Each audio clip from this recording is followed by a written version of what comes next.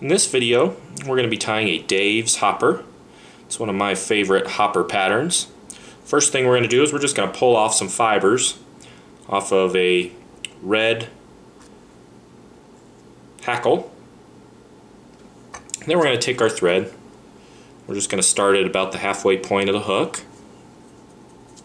We're going to leave some bare hook shank near the head. Then we're going to take these pieces of hackle and we're going to tie in a tail. It's about 1/3 of the length of the shank of the hook.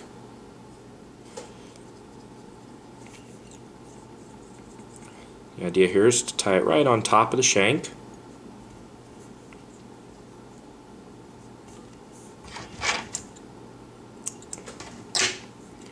Then the next thing we're going to do is just take our thread forward. I usually just kind of spiral it forward. We're going to take a piece of yellow McFly-lon. It's kind of like a yarn, floats nice and high. We're going to tie that in right on top of the shank here. With that yarn, I'm going to take it and build a little bit of a loop here at the back. This will kind of be the butt of the hopper. I just capture that loop. Oop, kind of closed it there. And you can make this, it's kind of personal preference on how big you want to make this loop. And then we can capture that yarn. Then we just take our thread and spiral it forward. And the idea here is we do want to build up a bit of a thick body, so that's the reason for kind of taking our yarn back and forth. Then you could take this yarn, just kind of spread it out a little bit.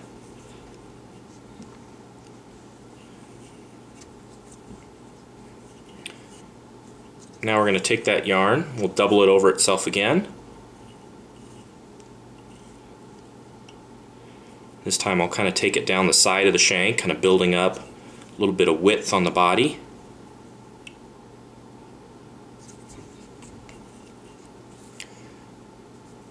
Now the next thing to do is to tie in a hackle for the legs. In this video I'm just going to use a dark barred ginger hackle feather. It kind of has a mottled look. It's just one of my favorites, but you can just use a regular brown hackle. It'll work just fine as well. Tie that in there at the back, and we'll take our thread forward. And we're going to take this McFly-lon yarn. We're just going to wrap the yarn around the body. If you have a few loose fibers, I usually just take them and kind of separate them from the hunk and pull them tight. I'll kind of help keep them in check. You want to try to build a nice smooth body. Smoother the better.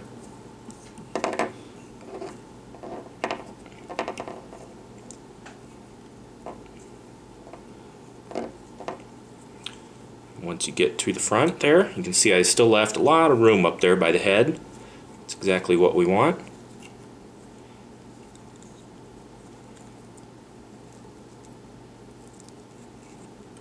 This yarn just kind of got wrapped around everything here.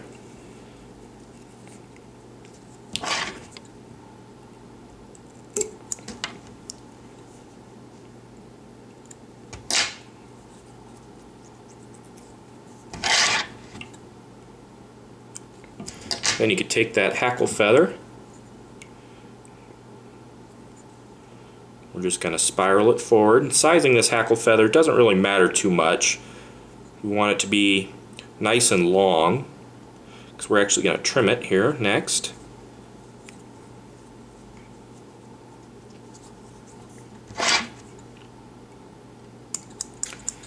And we're going to take our scissors and we're just going to trim all that hackle.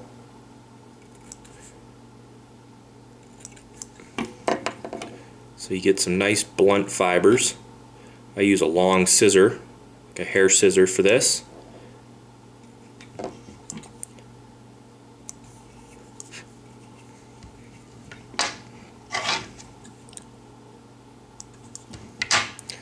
And the next thing to do is to take a mottled turkey feather.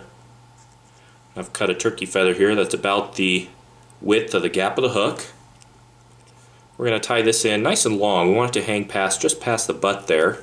And I like it to kind of wrap around the body of the fly.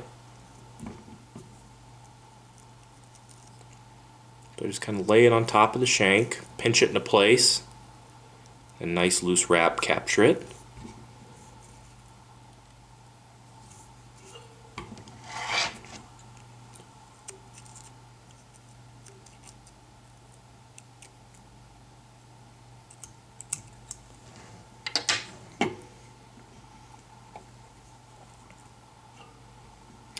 And the next thing is to tie in the legs. For those, I've just taken some pheasant tail and I just tied a little knot in the legs.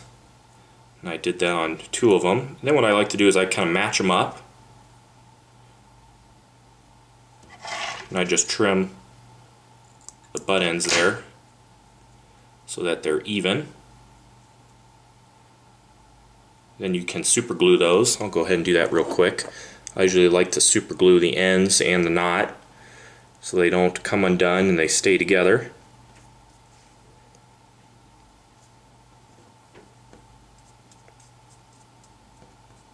I just use a little bit of brush-on super glue for that. And we're going to tie these in so that the knot just falls right at the back of the fly. Want to make sure we tie those in on the side of the fly.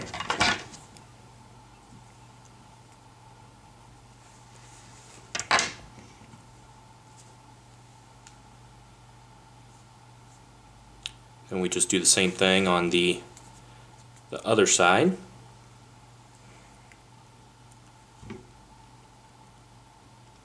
Want to make sure we get them nice and even.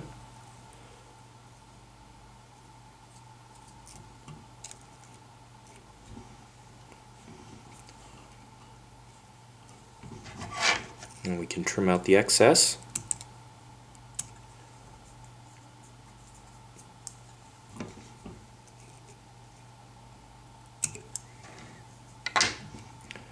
And I'll just take a couple wraps down to the bare hook shank and then back up onto the clump just to make sure things are secure.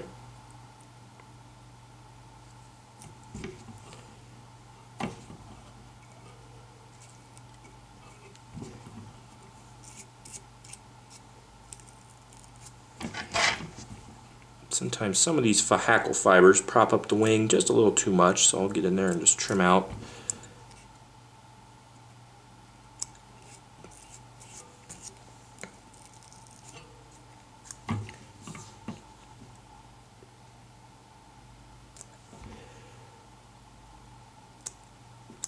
There we go. Now we're going to tie in the collar.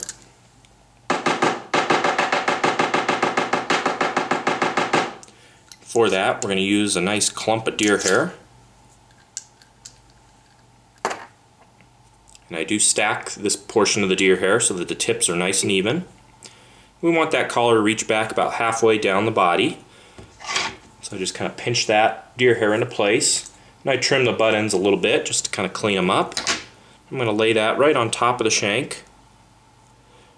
I'm going to take a couple nice tight wraps and pull tight. If you make your collar just a little too long, like I just did, I'm going to redo it here.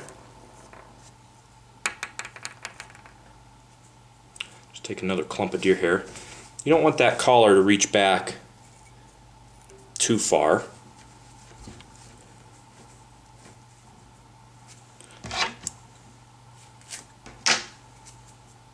It's a common mistake when I tie these flies is I usually make the collar too long, so you have to make it a lot shorter than you think. A lot shorter than you think you need.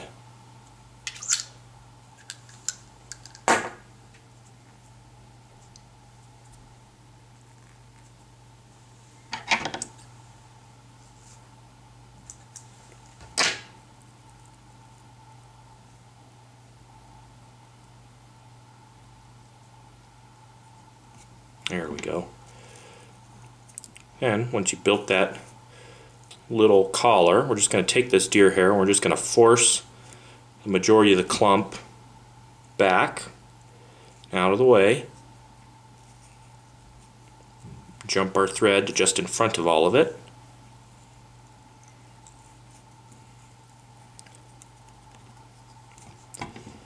Then we're going to take a nice big clump of deer hair,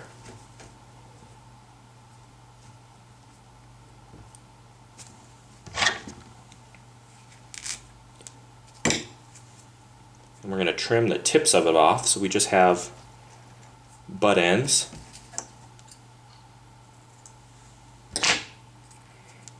I don't want any of those nice fine tips. I want just blunt ends. We're going to take a couple loose wraps and we're just going to let that deer hair spin around the head. And I'm going to take all that deer hair and push it back up onto itself.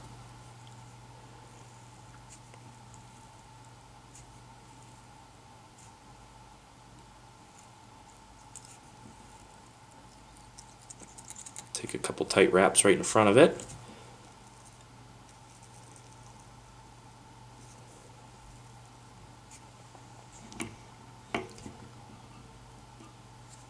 Then we're going to do that once more.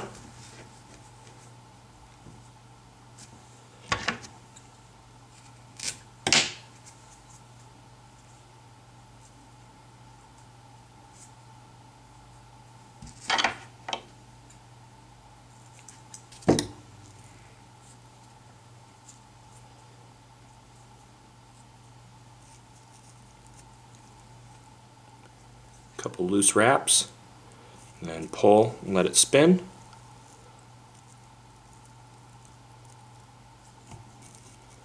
We want to make sure that we do leave enough room right up by the eye for us to get in there with our thread and tie the fly off.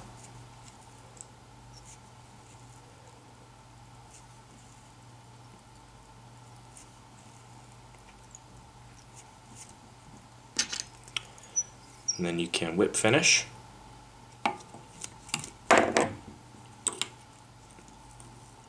Kind of tough to whip finish with all the deer hair, but I do it just by holding the whip finish in my right hand and then pulling all the deer hair back with my left. Takes a little bit of practice.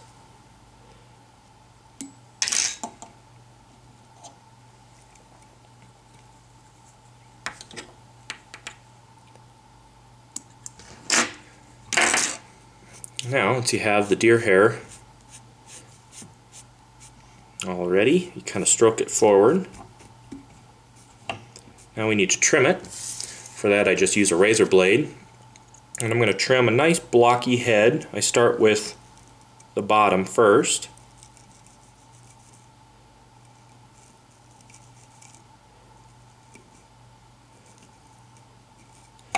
Then you can do the sides.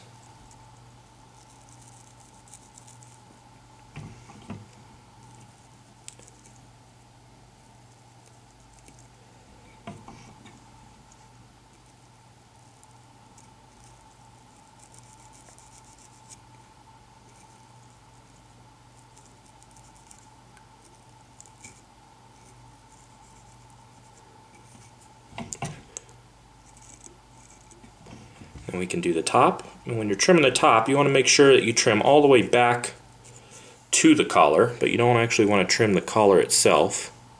So when you start to get close, you can just kind of stop and finish it off with your scissors.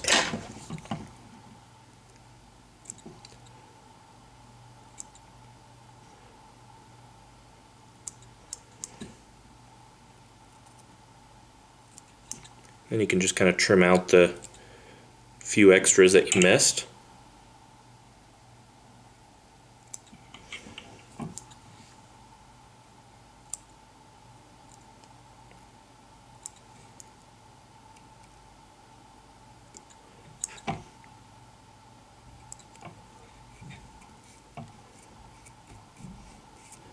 And if you like to round the edges a little bit, you can do that with your scissors.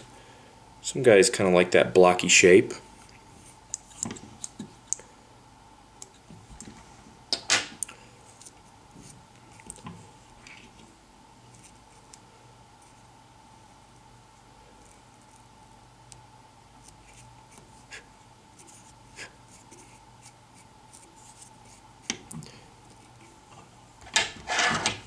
And that is about all there is to the Dave's hopper.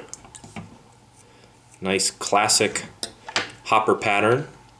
It's caught a lot of fish for me over the years. Floats very, very well as well.